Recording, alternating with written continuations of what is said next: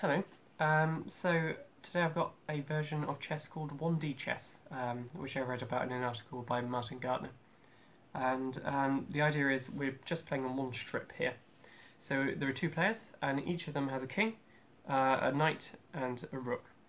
They're not allowed to go off this one-dimensional line, so there's only 8 spaces in the whole board. Rooks move exactly how you would expect a rook to move. So knights jump 2 spaces, like that, so they can jump over the piece in between. And kings move exactly as they do in normal chess as well, so 1 space forwards or backwards. And as with normal chess, white goes first. And when we're looking at this sort of game, because it's much more simplified, we can actually solve it. And white does have one way of winning the game. It has a forced win. But most of what you'll try when you get there will be ending in a draw instead. Okay. And there aren't actually that many moves to start off with. There are only 4 different moves that you can play. One of them ends the game straight away. So if we play rook takes rook, now black doesn't have any moves. Black isn't in check, but they've been stalemated. So that would end in a draw. So whatever we do, we know we can at least get a draw. We're trying to hunt for a win as an upgrade of that. Let's look at some of the other moves. So we could have a rook going, say, here, but black can immediately draw the game by taking the rook. They can win the game by taking the rook, because now white only has this move here, and when black takes, they've got checkmate. So that's a losing move. We don't want to play the rook there. So that was if I play rook there. The only other place that the rook can go is this one here. Well, if they take, then white has to take back. Black only has 1 move, and this is looking drawn. We can just shuffle pieces backwards and forwards, and it's going to be a draw from here. So the only first move that we haven't investigated is knight out. And now we have a couple of different things that can happen. We have 3 moves. We have knight out, we have rook forwards, or we have rook takes. Let's just look at what happens in each of those cases. If we have rook takes, then white has a win by checkmate. So black won't do that. Should go back to where we were. So we played this. We've established that black can't take this. So let's have a look at this one.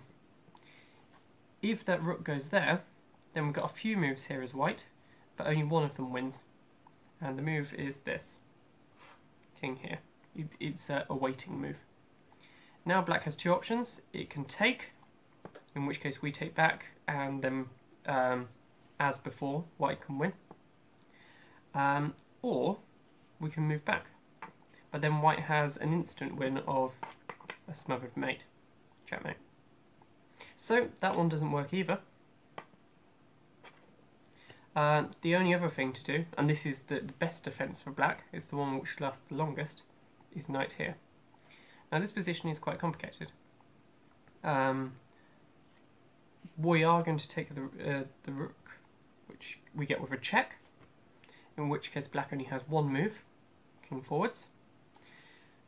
Now we have to analyse this position. Black is threatening to take our rook with a check, so if we don't move the rook straight away, we're going to lose it, and that's the piece that we want to be able to do the checkmate. So if we play rook here, now black has a choice. He can either take the knight with the king, or he can hop over. By taking the knight, it actually ends the game sooner, because if the king takes like that, we can just hover backwards like this, and now the king either retreats here, in which case we take the knight, or the knight goes forwards, in which case we take a knight. Either way, we get checkmate in 1. So that does, yeah, that's it. That's the position. So we've analysed if king takes the knight, that loses for black. The only other move we have is this here, check, Now, if we take with the rook, it's stalemate, because the king won't be able to take the knight, it's guarded by the rook, but it also can't go here, so it wouldn't have a move. So, black can't afford to do that. Oh, sorry, so white can't afford to take it. It would be a stalemate. So instead, we're going to have to just move our king out of check. Black now has to delay as long as possible. If the knight comes over here, then we can play knight here, checkmate. But the only other move is knight here. And this one delays for as long as possible. Now we've got knight here. And black, if he takes the knight, then we're going to take like this, check. But actually that's the only move. So if king takes the knight here, we've got checkmate here. And that's the longest black can survive. So white managed to checkmate in 6 moves.